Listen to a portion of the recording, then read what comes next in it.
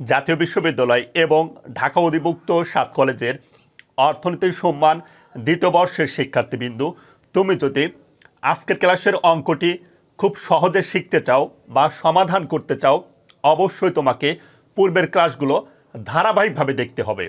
আর পূর্বের ক্লাসগুলো ধারাবাহিকভাবে দেখতে চাইলে এখনই এই চ্যানেলের লোগোতে ক্লিক করে প্লে লিস্টে গিয়ে দেখো, গাণিতিক অর্থনীতি দ্বিতীয় বর্ষ নামে একটি ফোল্ডার রয়েছে। সেই ফোল্ডারে ক্লিক করে ক্লাসগুলো তুমি সিরিয়াল মোতাবেক দেখতে পারবে। শিক্ষার্থীবৃন্দু, আজকের ক্লাসে আমরা সমাকলনের নতুন নিয়মের অঙ্ক শিখব, আর তা হলো প্রতিস্থাপন পদ্ধতি। তোমরা যখন 4 থেকে 5টি অঙ্ক সমাধান করবে তখন বুঝতে পারবে কোন অঙ্কগুলো প্রতিস্থাপন পদ্ধতিতে সমাধান করতে হবে।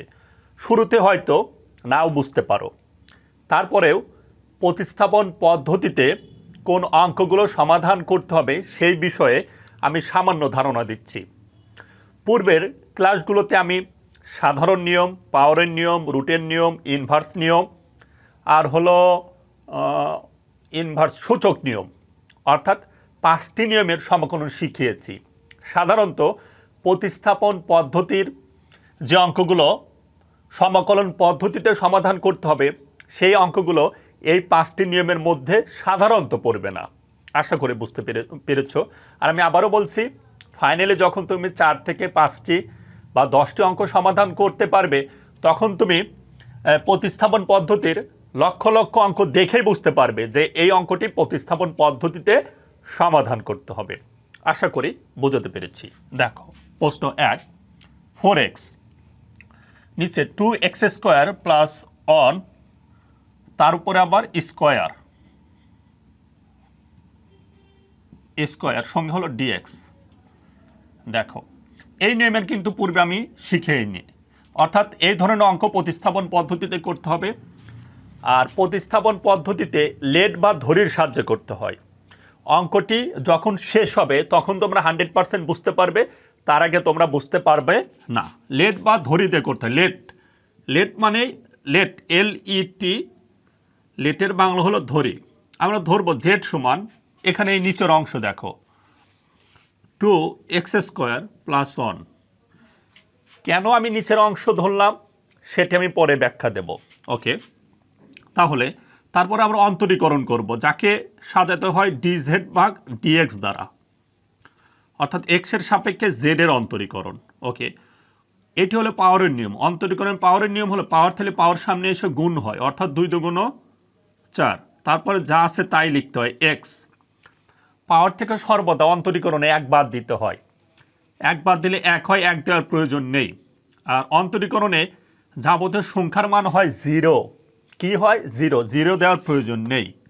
এখন আমরা আর গুণ করব, dx ইন্টু 4x সমান হলো dz। আর গুণ করব। এই অঙ্কগুলোতে সর্বদা dx এর মান বের করতে হবে। এই লেটের যে অংশ আমরা ধরবো সেই অংশে সর্বদা dx এর মান বের করব। তাহলে আমরা dxটি হাতের বামে রাখবো। তাহলে নিচে ওখানে যদি আমরা দেই এরকম হবে dz ভাগ 4x, অথবা তুমি লিখতে পারো এইভাবে, কিছু নেই মানে 1 রয়েছে, 1-এর নিচে বসবে। তুমি 1-এর নিচেও দিতে পারবা। আমি 1-এর নিচে দিলাম, নিচে 4x dz। আশা করি বুঝতে পেরেছ। এখন আমরা মান বসিয়ে দেবো। একেই বলা হয় প্রতিস্থাপন পদ্ধতি। এখানকার মান এখানে বসানো। আশা করি বুঝতে পেরেছ। এখানে 4x যেমন আছে তেমনই এই অংশের মান আমরা z ধরেছি, z, তার উপর রয়েছে স্কোয়ার গুণন, আর dx এর মান এই দেখো, dx এর মান হলো 1/4x, এই হলো dz। সাধারণত এই অঙ্কে এই নিচের অংশ আর উপরের অংশ কেটে যায়। দেখো এটা কেটে গেল। ওকে, বাদ বাকি যে অংশ রয়েছে যে 1/z², আর 1/z² মানে লেখা যায় z ইনভার্স, সঙ্গে হলো dz, আর এই অনের কোনো দাম নেই। ওকে, দেখো এখন এটি পাওয়ারের নিয়ম। পাওয়ারের সাথে 1 যোগ হয়, 1 যোগ করলে -1 পাওয়ারটি নিচে বসে, কাজ শেষ হলে সে। এখন আমরা এটি সাজিয়ে লিখব, -1 দেওয়ার প্রয়োজন নেই, z -1 মানে লেখা আছে 1/z প্লাস সি। ওকে, পরের লাইন আমি এখানে লিখলাম। এখন minus 1 2x² plus 1 plus C. ব্র্যাকেটে লিখবো জেডের মান বসিয়ে, জেডের মান বসিয়ে। এ হলে অ্যান্সার। দেখো এই মাইনাস এই অন লাস্টে এই অঙ্কে সর্বদা জেডের মান বসিয়ে দিতে হবে। আর জেডের মান আমরা ধরেছি 2x² প্লাস 1 প্লাস সি। সাধারণত প্রতিস্থাপনের অঙ্কগুলো অনেক বেশি গুরুত্বপূর্ণ, আর অঙ্কগুলো খুবই সহজ। প্রতিটি অঙ্ক একই সিস্টেমে বা একই মেথডে বা একই পদ্ধতিতে সমাধান করতে হবে। আমি যখন ফাইনালি আরও 4 থেকে 5টি অঙ্ক সমাধান করব, তখন তোমরা প্রতিস্থাপনের অঙ্কগুলো 100% বুঝতে পারবে। ওকে, আজকের ক্লাসে আমরা হয়তো 5 থেকে 6টি অঙ্ক সমাধান করব। ওকে, আর আমি যে অঙ্কগুলো শিখিয়ে দিচ্ছি এর বাহিরে তোমাদের একটি অঙ্ক সমাধান করার প্রয়োজন নেই। আমি যে অঙ্কগুলো শিখিয়ে দিচ্ছি এই অঙ্কগুলো যদি মনে রাখতে পারো, ইনশাল্লাহ বোর্ড পরীক্ষায় 100% কমন পাবে। ওকে, 2 নম্বর দেখো, এখানে 2x আর নিচে দিলাম x² প্লাস 2। ওকে, এটি প্রতিস্থাপন পদ্ধতিতে করতে হবে। তোমরা হয়তো অলরেডি বুঝতে পেরেছো। তাহলে আমরা লেট ধরবো, লেট LET, অথবা বাংলায় তুমি লিখতে পারবো ধরি জেড সমান। এখানে আমি জেড সমান ধরছি, তুমি যে কোনো কিছু লিখতে পারবো এখানে জেডের জায়গা। তাহলে x² প্লাস 2। ওকে, অন্তরীকরণ করব যাকে সাজাতে হয় dz ভাগ dx দ্বারা। ওকে, তাহলে এটি পাওয়ারের নিয়ম, x² অন্তরীকরণ 2x, আর যাবতীয় সংখ্যার অন্তরীকরণ 0 0 দেওয়ার প্রয়োজন নেই, আর গুণ করব dx ইন্টু 2x সমান dz। dx এর মান বের করব, তাহলে dx হাতের বামে রাখবো। এখানে মনে মনে কিছু নেই, অন রয়েছে, অনের নিচে দেবো 2x সঙ্গে dz, অথবা তুমি dz এর নিচেও দিতে পারতা। তাহলে এই 2x যেমন আছে তেমনই, এর মান আমরা ধরেছি z গুণন dx এর মান হলো 1 ভাগ 2x dz। তাহলে এই মান এখানে আমরা দিলাম। এইটি হলো প্রতিস্থাপন পদ্ধতি। দেখো এটা কেটে যায়, অবশিষ্ট তাহলে বাসে 1 ভাগ z। 1 ভাগ z মানে লগ z অথবা লন z। আমি পূর্বেই শিখিয়েছি, তোমরা যে কোনো কিছু দিতে পারবো। আমি লন দিলাম, লন z প্লাস সি। অতএব লন লাস্টে z এর মান বসিয়ে দিতে হবে x² প্লাস 2 প্লাস সি। এখানে লিখে দিবা z এর মান বসিয়ে পাই। আশা করি এটি পূর্বেরটির চেয়ে অনেক সহজ মনে হয়েছে। আমি যখন 10টির মতন অঙ্ক করে দেবো প্রতিস্থাপন, এই 10 থেকে 15টি যে প্রতিস্থাপন অঙ্ক আমি শিখিয়ে দেব, এই 10 থেকে 15টি অঙ্ক সমাধান করতে পারলে এই নিয়মের হুবহু তোমরা বোর্ড পরীক্ষায় কমন পাবা ইনশাল্লাহ। আর যখন তোমরা প্রতিস্থাপনের 10 থেকে 15টি অঙ্ক পারবা, তুমি 10 থেকে 15,000 না 15 লক্ষ অঙ্ক নিজে বানিয়ে নিজেই সমাধান করতে পারবে। অবশ্যই তোমাদের বোর্ড পরীক্ষার অঙ্কের নিয়ম আসবে, আর নিয়ম জানা থাকলে ওই নিয়মের শত শত হাজার হাজার অঙ্ক সমাধান করা সম্ভব। ওকে, 3 নাম্বার। 3-এ দেখো শিখিয়ে দেবো আমি সমাকলন চিহ্ন x² 4x³ প্লাস 7, তার উপর পাওয়ার হলো x² সঙ্গে হলো dx। ওকে, লেট বোঝাই যাচ্ছে এটি লেট দিয়ে করতে হবে।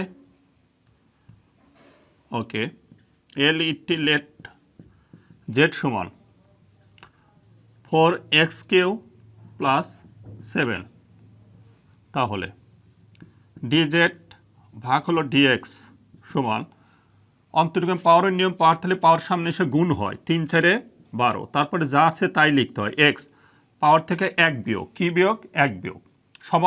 সমাকলন যখন করব পাওয়ারের সাথে 1 যোগ করতে হয়, আর যেহেতু অন্তরীকরণ বিপরীত সমাকলন, তাই 1 যোগ করলাম। আর অন্তরীকরণের ক্ষেত্রে বিয়োগ করতে হয়, কি করতে হয়? বিয়োগ। আর যাবতীয় সংখ্যা 0 0 দেওয়ার প্রয়োজন নেই। আর বা বজ্রগুণন করব dx ইন্টু 12x² সমান dz। অতএব dx সমান 1 ভাগ 12x² ডিজেড। ওকে, সমকলন চিহ্ন এক্স স্কোয়ারের কোনো মান নেই, এইটির মান জেড, তার উপর স্কোয়ার গুণন ডিএক্সের মান হলো 1/12 এক্স স্কোয়ার ডিজেড। এই থাকে এক্স স্কোয়ার কেটে যায়, সাধারণত এই পাশেটা সর্বদাই কেটে যাবে। এখন সাজিয়ে লিখব 1/12 হলো যাবতীয় সংখ্যা সমকলনের বাহিরে যাবে, আর জেড স্কোয়ার নিচ থেকে উপরে নিলে হয় জেড ইনভার্স। আমি 1000 বার শিখিয়েছি ডিজেড। এখানে সংখ্যা যেমন আছে তেমনই, এইমাত্র শিখিয়েছি পাওয়ারের সাথে 1 যোগ, পাওয়ারটি নিচে বসবে, কাজ শেষ হলে সি। ওকে, আমি পাশে করলাম। এখন আমরা সাজিয়ে লিখব এই মাইনাসের সাথে 12 যোগ করো, তাহলে হবে -1/12। আর এখানে যেহেতু এটা মাইনাস অবস্থায় রয়েছে, একে লেখা যায় প্লাস করলে লেখা যায়, এখানে তুমি গুণন চিহ্ন দিতে পারবো 1/z প্লাস সি। তাহলে উপরে গুণন করো, এককে 1, নিচে হলে 12 জেড, আর জেডের মান কি? জেডের মান ফিরে দিতে হবে 4x³ প্লাস 7, এখানে তুমি ব্র্যাকেট ইউজ করতে পারবা, প্লাস সি। এই তো অ্যান্সার। আশা করি তোমাদের এক বিন্দু প্রবলেমও হয়নি। ওকে, তারপরে দেখো আরও আমরা 1 থেকে 2টি অঙ্ক আজকে শিখব। প্রতিটি অঙ্ক কিন্তু আমি একই পদ্ধতিতে সমাধান করে দিচ্ছি, আরও অন্য পদ্ধতিতেও সমাধান করা যায়। প্রতিটি অঙ্কই আসলে 2 থেকে 3 ভাবে সমাধান করা যায়, তবে তোমাদের সর্বদা সহজ পদ্ধতিতে সমাধান করতে হবে। তোমরা যদি প্রাইভেট বা কোচিংয়ে না গিয়ে ঘরে বসে থেকে পড়াশোনা করে গাণিতিক অর্থনীতি বিষয়ে ভালো ফলাফল করতে চাও, তবে এখনই আমাদের কাছ থেকে এই বিষয়ের ফুল পেইড কোর্সটি সংগ্রহ করো। তোমরা যারা এই ফুল পেইড কোর্সটি কিনবে তাদেরকে আমরা একটি গ্রুপের আওতায় নিয়ে আসব, যার ফলে ভুলেও যদি কোনো ক্লাস বুঝতে প্রবলেম হয়, গ্রুপে কথা বলে সঙ্গে সঙ্গে বিষয়টি 100% সমাধান করে দেওয়া হবে। অর্থাৎ প্রাইভেট বা কোচিংয়ে গিয়ে যতটা না সুযোগ সুবিধা পাও, তার চেয়ে অধিক পরিমাণ সুযোগ সুবিধা তোমরা আমাদের কাছ থেকে পেয়ে যাবে। ওকে, 4 নম্বর 4-এ শিখব সমকলন চিহ্ন 2x³ প্লাস 1, নিচে হলো x⁴ প্লাস 2x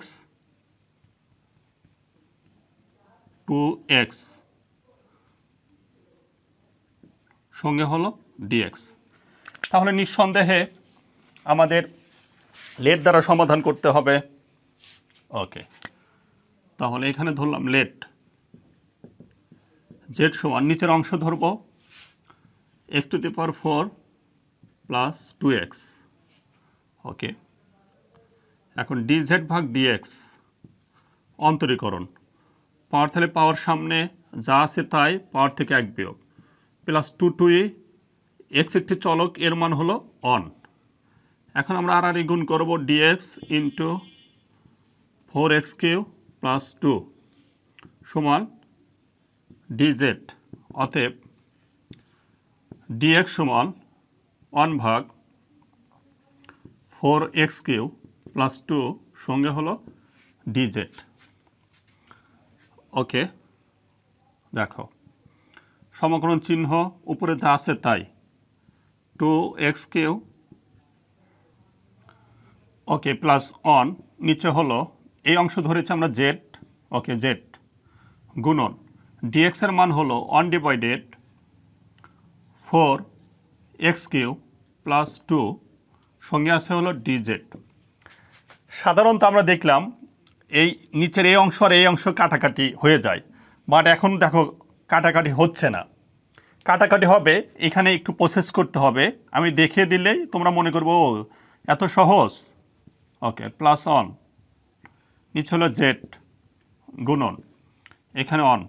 দেখো এখান থেকে আমরা 2 কমন নেব, যদি 2 কমন নেই তাহলে 2x³ এখানে হচ্ছে প্লাস 1 সঙ্গে হলো dz। দেখো এখন এই অংশ হুবহু কেটে যাচ্ছে। আশা করি তোমরা বুঝতে পেরেছ। এখন ধ্রুবক সংখ্যা সমকলনের বাইরে ধ্রুবক রয়েছে 1/2, মানে যাবতীয় সংখ্যাই হলো ধ্রুবক। 1/2 নিচে গেল, এখানে অবশিষ্ট 1/z, এই হলো dz। তাহলে হাফ যেমন আছে তেমনই, আর এর সমকলন লগ জেড অথবা লন জেড। আমি এবার লগ দিলাম, লগ জেড প্লাস সি, আমি পাশেই করলাম। তাহলে হাফ লগ জেডের মান আমরা বসিয়ে দেব। জেডের মান আমাদের x⁴ plus 2x plus C, answer. তাহলে কোনো সময় দেখা যাবে কাটাকাটি হচ্ছে না, সেক্ষেত্রে কমন নিলে বা একটু প্রসেস করলে কাটাকাটি হয়ে যাবে। আজকের ক্লাসে আমরা আর একটি অঙ্ক সমাধান করব। 5 নং অঙ্কটি তোমরা বোর্ডে মনোযোগ সহকারে লক্ষ্য করবে। ওকে, দেখো এখন আমরা 5 নং অঙ্ক সমাধান করব।